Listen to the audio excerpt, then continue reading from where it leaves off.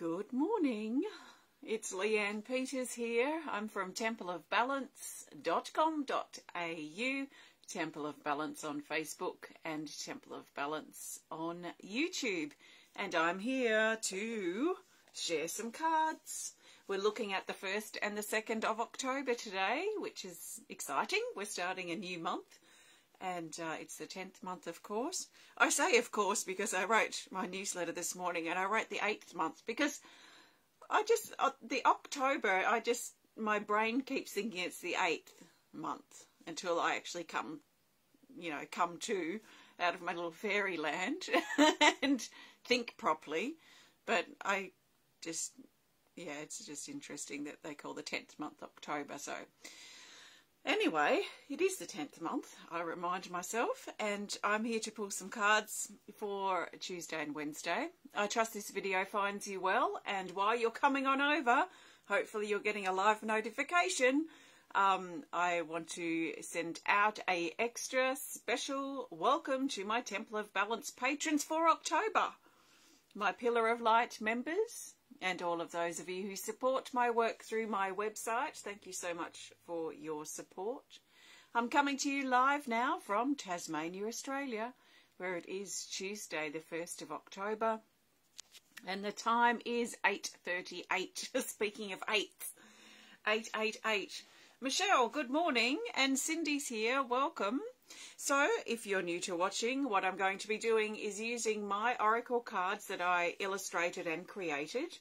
And I have two decks combined here. We have Animal Kingdom oracle cards and the Speed of Light oracle cards. So these have been made the same size, so they fit together and make a really luscious 110 card deck. So I'll be using this deck to find the best cards that the majority of us need for Tuesday and Wednesday. I'm not pulling cards for individuals. This is general guidance for everyone, so I trust that you've been led here for a reason, and I trust that something shared supports you. I encourage you to take on board what does feel right and what does fit into your life easily, what does resonate and feel personal to you. Take those things on board and let the rest go.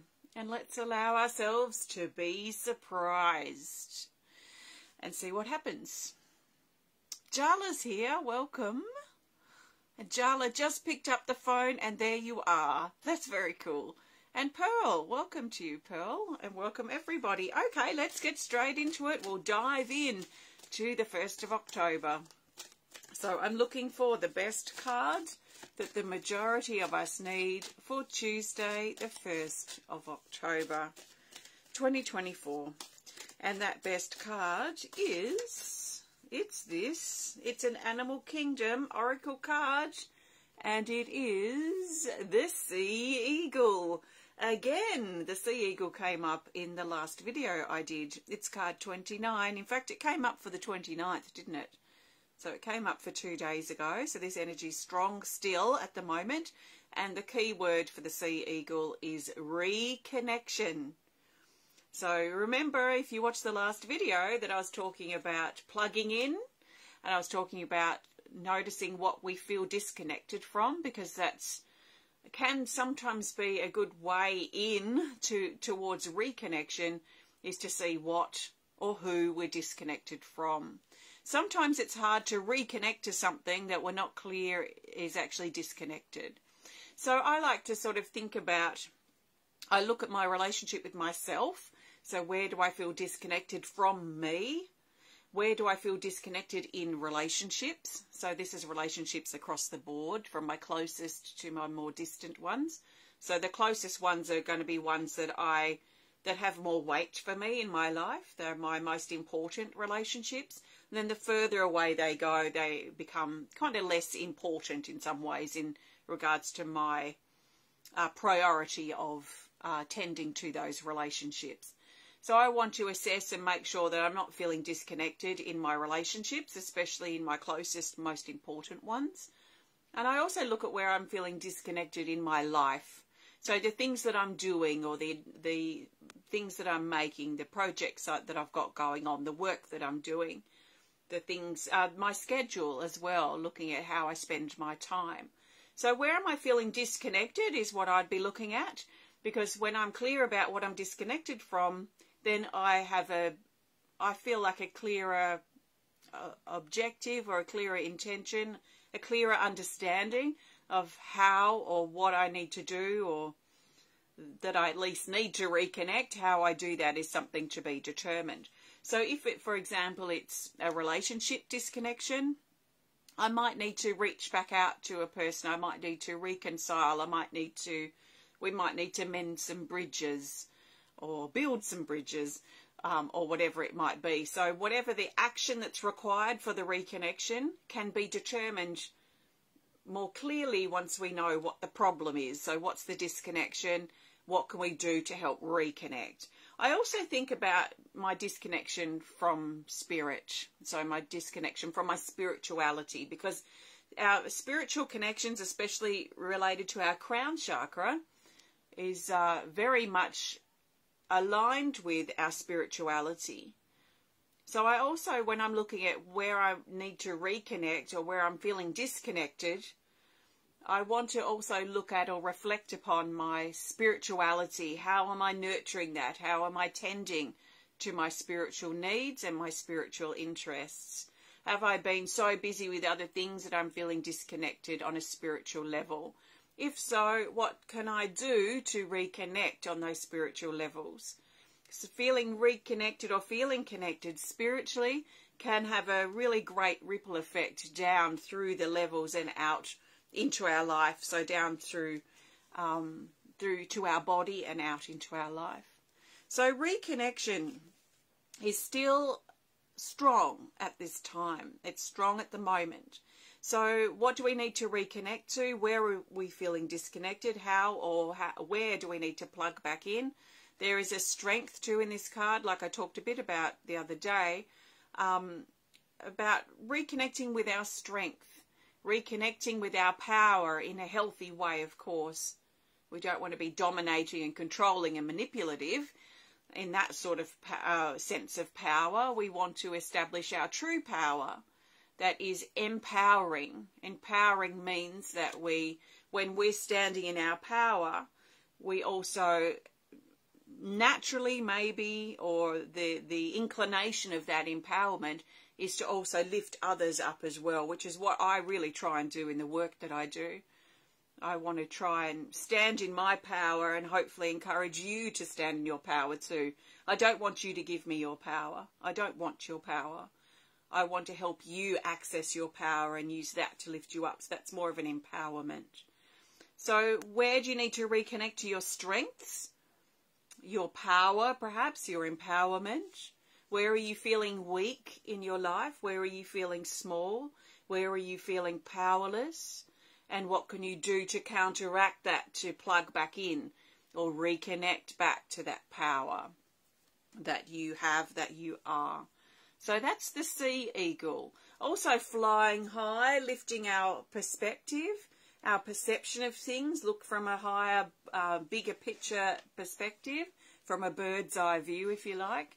Can sometimes give us more of the bigger picture of what's playing out in our life.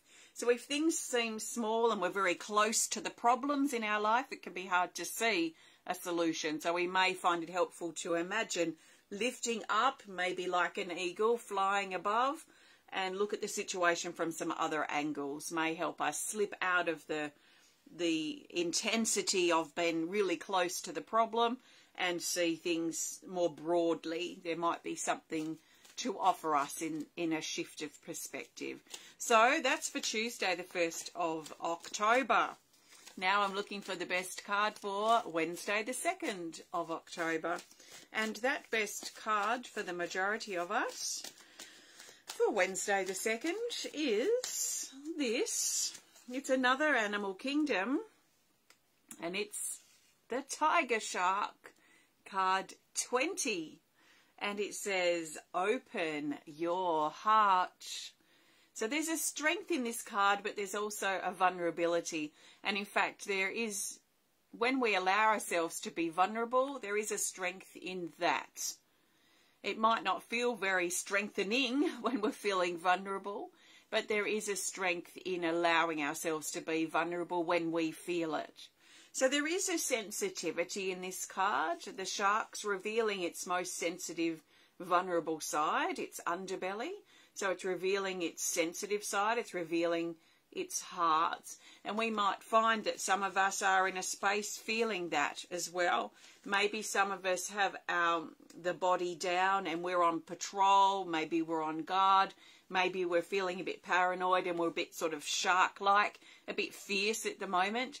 Is that working for us? There is a time and a place perhaps for it, but maybe it's a bit too harsh. Maybe our skin's a little too thick at this time.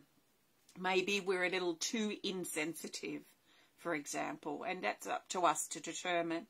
So if we are feeling a bit that way, then it might be helpful, especially on Wednesday, for us to tap into our hearts, to tap into our sensitivity, and to see what's happening in there. Are we being insensitive or on guard because we're trying to overly protect ourselves or overly protect others?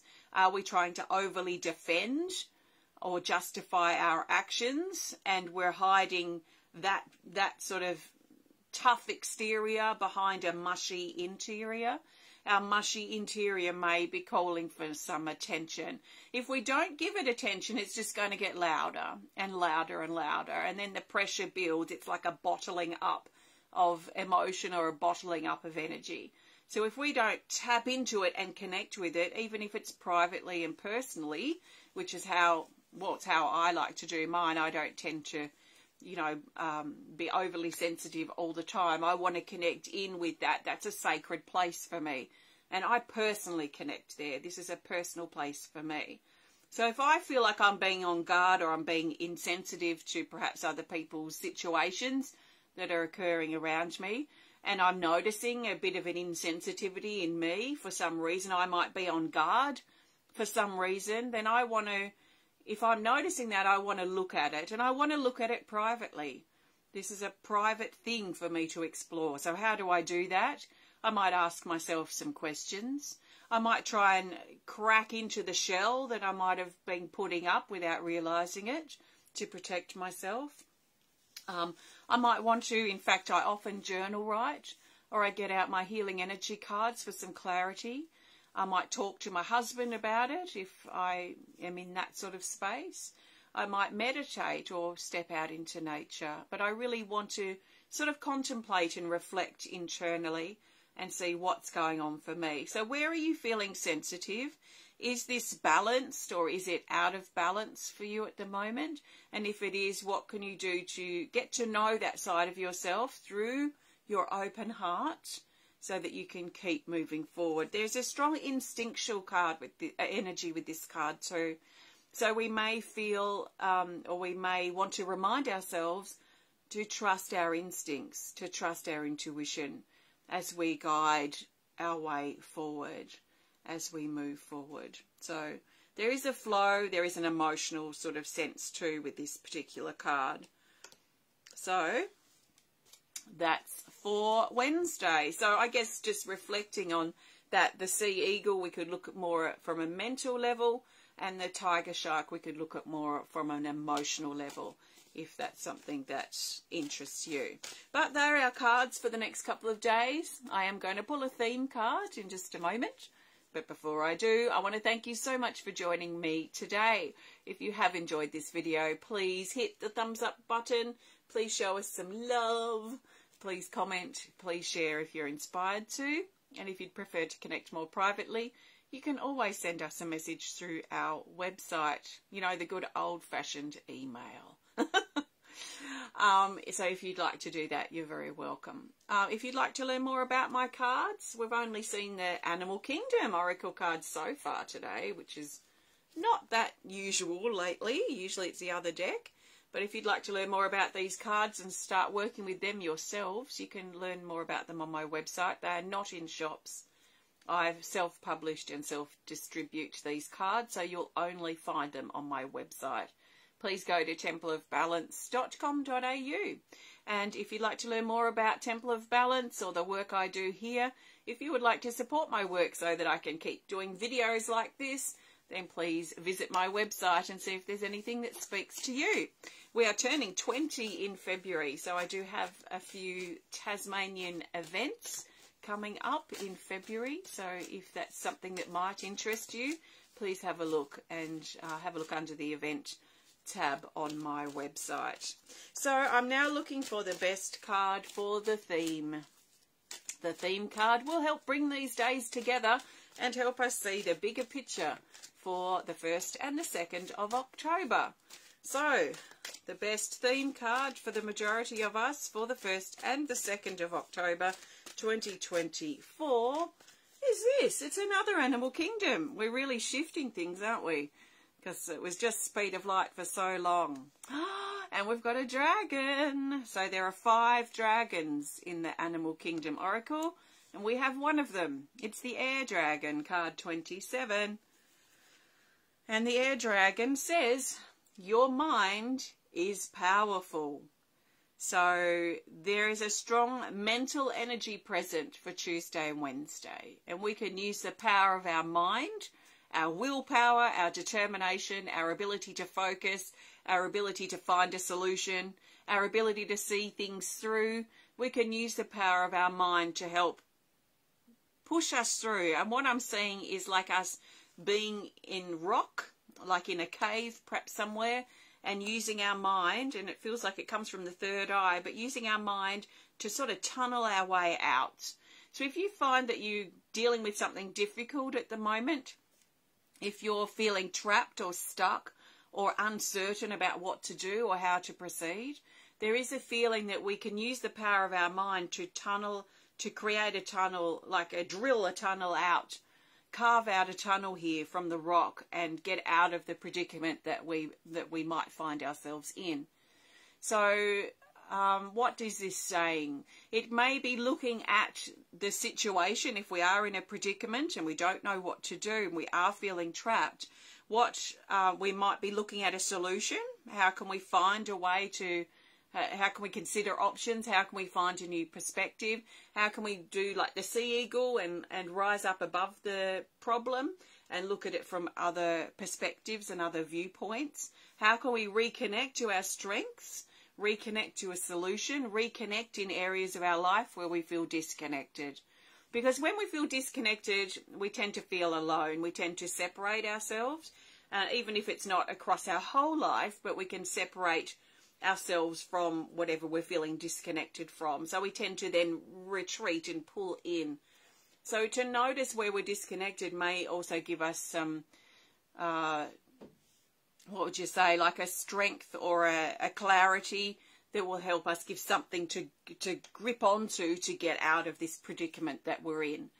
And, you know, because I'm seeing here that our mind will help us sort of tunnel our way out, it means that we might have to find something to focus on, some sort of hope. If we're focusing on the separation or focusing on the disconnection or focusing on the predicament and we're feeling trapped and stuck and there's no way out, then we're not going to be able to tunnel our way out. It's not going to magically happen. So it's almost like we need to give our mind something to grip onto, some type of hope, some solution, some breakthrough that we could potentially move to, and then work with the power of our mind to get ourselves out of this particular situation. So what might it be? It could be hope, it could be support, it could be a shift in attitude, it could be a renewed connection with our strengths and our ability to free ourselves, our ability to move forward, our ability to find a solution. It could also be connected with the energy of the shark, the tiger shark that came up for Tuesday, and dropping our hard persona, dropping our insensitivity, dropping our the distance that we're creating, the barrier that we're creating with ourselves and others and our life, dropping that. It sort of feels like a thick shark skin, dropping that thick skin that we've been putting up and tapping into our heart and really finding what is it that we want. And what is it that we feel is lacking or missing or out of balance or out of whack for us? And how can we listen to our heart and listen to our sensitivity, listen to our strong emotion that is trying to show us that something's not right? And I do find our emotions tend to be really quite strong indicators that something's not quite right here. So by listening to that instead of avoiding it may also help give us the hope, or the what is it? It's like a gentle opening. It's like this might be okay. This might work out, and just sort of softening our attitude, because once we fix our mind on whatever it is to get out, then we can tunnel our way out. So our mind is powerful. Let's not underestimate the power of our mind. It can be our best friend and ally, or it can be our worst enemy. So is your mind your worst enemy? If so, kick it out of the driver's seat and bring your higher self, your higher mind into the driver's seat. The clarity, the focus, the strengths that you have in your mind, and get that in charge and that leading the way for you. If we let our more negative mind take over, then we feel hopeless and powerless, and there's no way out, because that's what that side of our mind wants us to believe.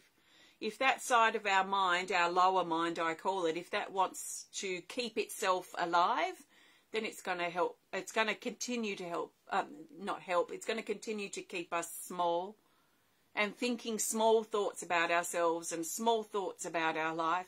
It's going to keep us in fear to keep itself alive. So if your lower mind is in the driver's seat of your life and you're about to drive off the edge of a cliff, then it may be time to get that lower mind out of the driver's seat and get your higher mind in. Your higher mind that can make decisions, that is rational, has common sense, it's able to focus, it's more empowering, and it wants to see you succeed. It wants to see you in a balanced place in your life. So this is very powerful for our theme card, the Air Dragon. Let's see how we go. Have a great couple of days. I'll be back to share with you again very soon. Thanks for watching. Bye for now.